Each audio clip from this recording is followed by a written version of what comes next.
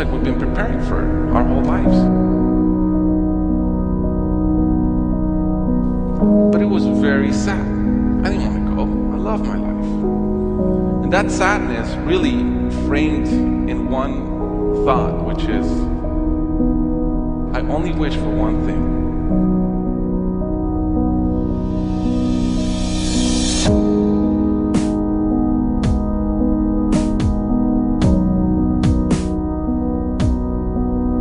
And I regretted the time I wasted in things that did not matter with people that matter.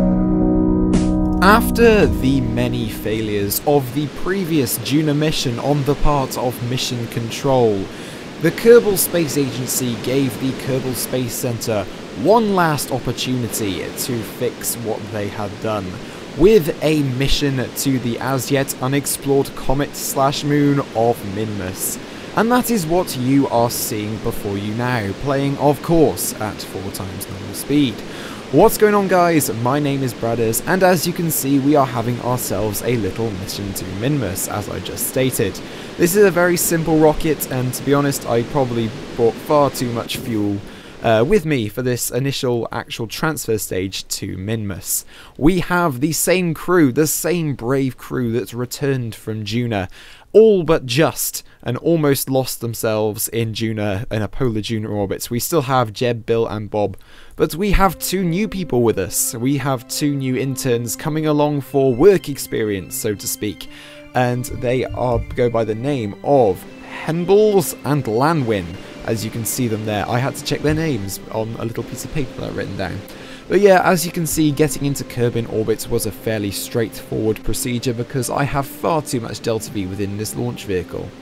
In fact, the whole transfer segment of this journey, so to say, was rather simple. I mean, we had a few vibrational problems because obviously Lanwin was taking the controls.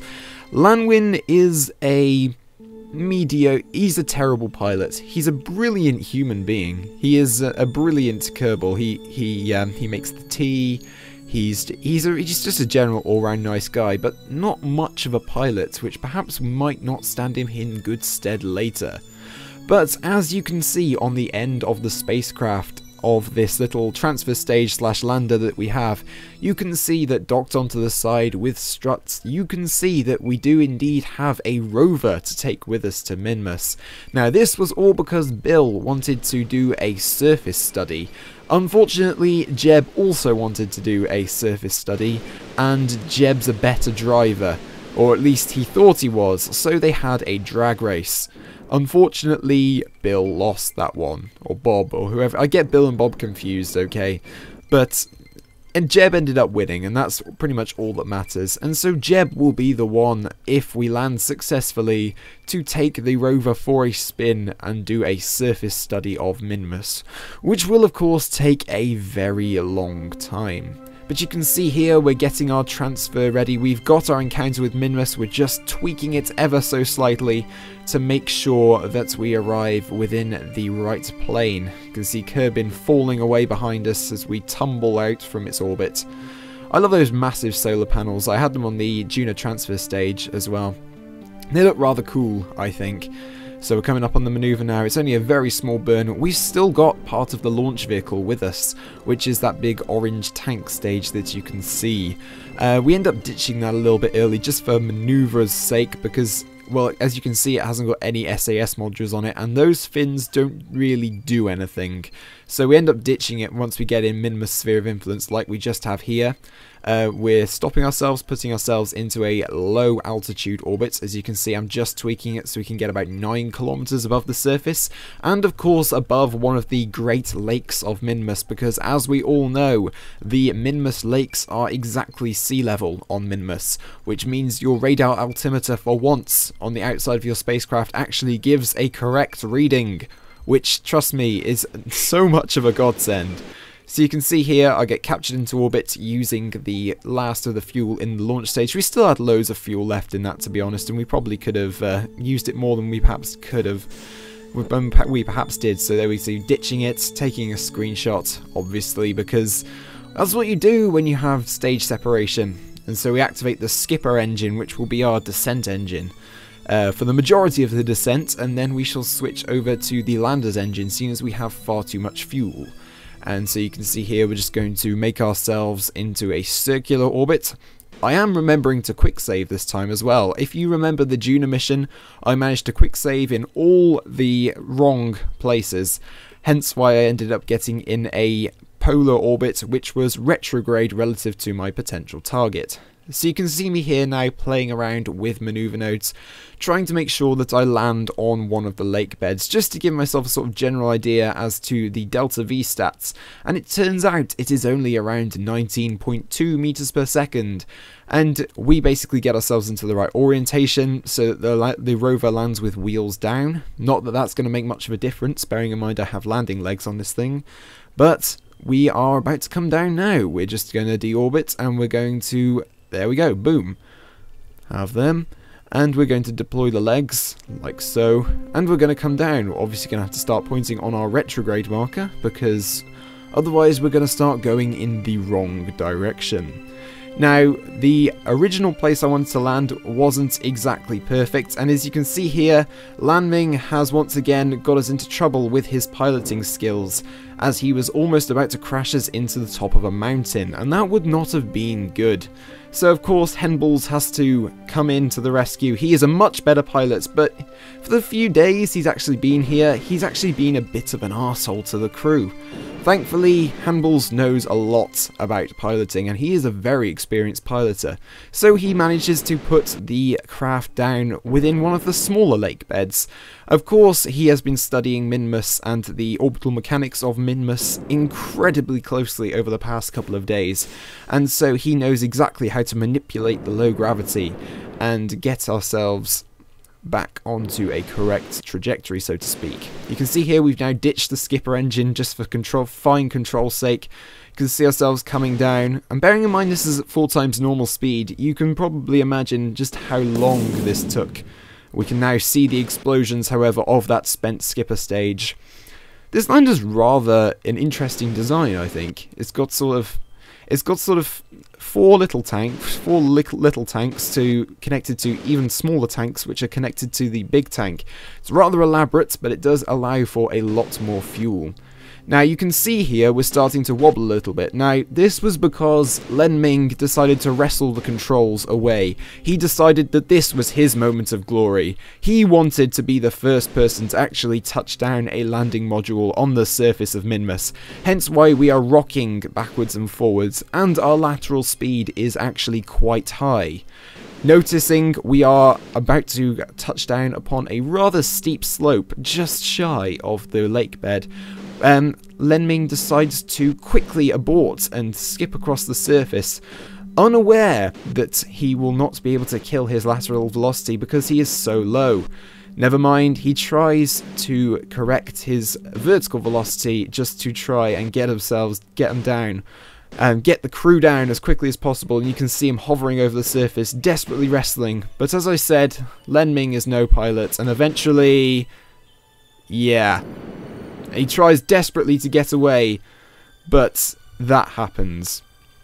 So yeah, that was my landing on Minmus. Wasn't exactly the best landing, but we deployed the rover nonetheless, and now it's Jeb's turn to have some fun. We're just going to check that it works, check the awesome lights work, and of course we didn't actually get the drive system quite figured out before we left Kerbin. We have to unlock this, we have to lock the steering, and we have to stop the motors in order to get this rover to function properly. It is a front-wheel drive, front-wheel steer sort of rover. It is a Ford Fiesta of interplanetary travel, and those solar panels were completely stupid, as I found out, because they're a bit useless, to be fair. But nevertheless, it works. We also have an RCS system, more for emergency braking, because pressing the brakes usually causes the rover to flip end over end. So we have an RCS system to slow us down, which you'll see here. And it's actually a lot more effective than the brakes. So obviously Jeb is going to be the first person, and he forgets to put the handbrake on, which is always a fun thing to happen.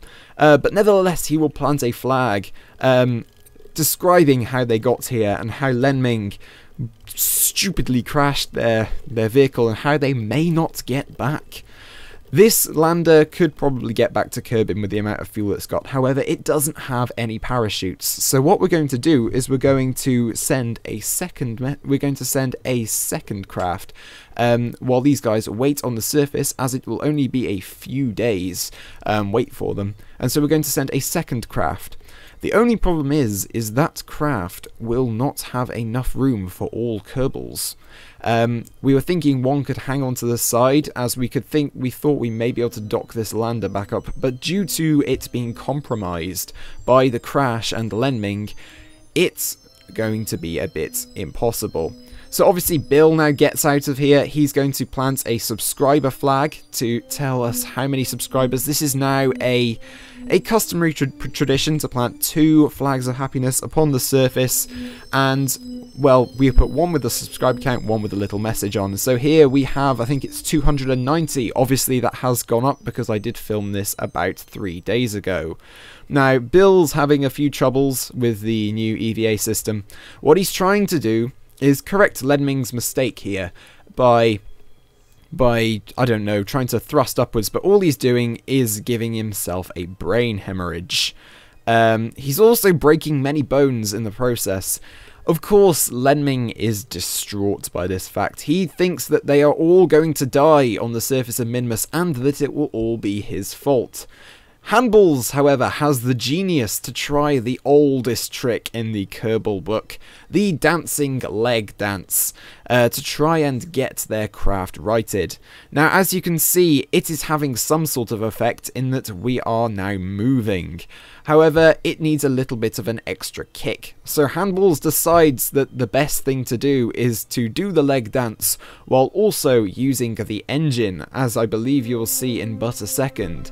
Right now though, we are just dancing aimlessly over the surface. I think we will start using the engine in but a moment. This was Handballs pondering, thinking for a moment, thinking, what could he do? And see, he begins to get ourselves righted with the leg dance, and this is all rather comical. And so here you can see we start to use the engine. Handballs clearly using his piloting genius to get themselves righted with just enough momentum to do a 720 backflip and go on all 4 of the landing gear and thus get himself righted.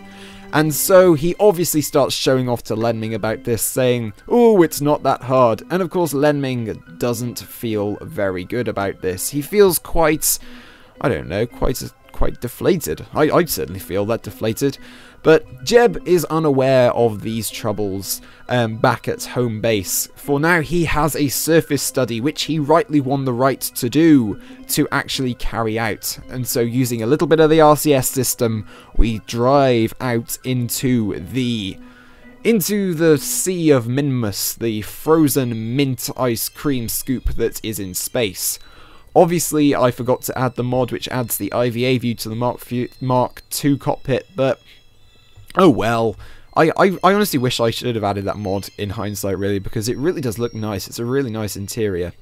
So yes, Jeb is going to be driving around 5 kilometers away from the Tranquility Base. I don't want to call it Tranquility Base because that's what Apollo 11 called their lunar module site. I really don't want to call it that, but oh god, Jeb's going to crash into a... Oh, of course, they haven't added part clipping yet.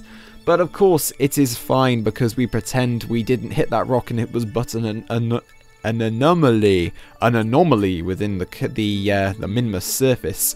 One that we perhaps will have to investigate further on a future mission.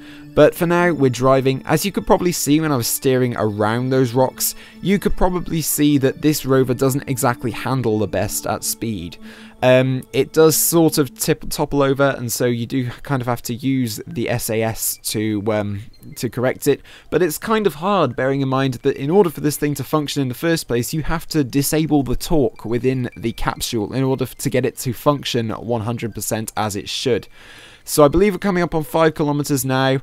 This thing does drive like an absolute pig, but bearing in mind that we have no atmosphere on Minmus, it's just a really quick thing because you can basically just accelerate forever, and you can, once you get up to a speed of about 13 meters per second, you basically go at that speed forever. Like, you may lose 0.1 of a meter per second per, say, I don't know, few few hundred kilometers or something, but in the long scheme of things, it's really not going to matter all that much. It's only really caused by the friction of the wheels against the surface. But as you can see, we have arrived.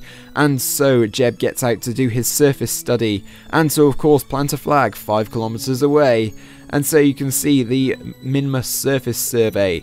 I can't exactly know what that says because my preview is too small for me to actually read that. But you can hear old me furiously tapping on the keyboard. Now, of course, Jeb does all important science before getting back in his capsule and beginning the long drive home. Of course, we are going back to the base just to double check the science survey, the surface survey at Tranquility Base, because of course Bill wanted to get in on the action. Bill or Bob or whoever won the drag race. I can't remember who it was. That's probably why this is probably my last chance to actually get a mission right, or at least return some Kerbals and some science home safely without having them have a scare, shall we say. Well, they've kind of already had one scare, haven't they? I mean, the landing wasn't exactly brilliant. Speaking of the landing, they have just found out that they will not be able to dock the lander on there, and that one Kerbal, unfortunately, will have to be left behind. Due to their contracts with the KSC, Jeb, Bill and Bob will not be left to die on the surface of Minmus, because they are needed for important testing of new silly craft that will not work properly. And, well, that basically means that one of the interns, because they are cheap, will have to remain on Minmus for all eternity. We could send a rescue mission for them, but chances are we won't have the funds for that. So, this is the decision that I want you guys to make. We have Handballs, an excellent pilot, a truly excellent pilot who would perhaps one day rival Jebediah in terms of his awesomeness and just simple badassness. But he's a rather arrogant Kerbal, shall we say. He's not exactly the nicest person. You wouldn't really want to spend an entire interplanetary mission with him, because he's like the big I am and he has an ego. Unfortunately, I don't like him, personally. And we do a flip in the rover. We were so close to home. And of course, we lose a few solar panels and some batteries along the way. That wasn't exactly Jeb's finest moment, but he pulls it back by turning on the torque. On the flip side, coming back to my points, we have Lanwin, sorry. We have Lanwin Kerman, who is just an excellent all-round guy. He is a great motivational speaker, and he will keep everyone motivated. Unfortunately, though, he isn't much of a pilot, and I'd say he's not a very experienced Kerbonaut, shall we say. But this is what I want you guys to decide for the next episode. Only 4 Kerbals can come home, and we currently have 5 on Minmus. So who do you want me to save? Lanwin, or Handballs? Do say in the comments section down below, as they await their fate from the KSC. Both of them, you can feel the nerves within their system. And the 3 advanced Kerbonauts get together on the surface of Minmus to discuss their fate with Mission Control. What will happen? Find out on the next episode of KSP Missions. Thanks for watching, remember to subscribe, peace out.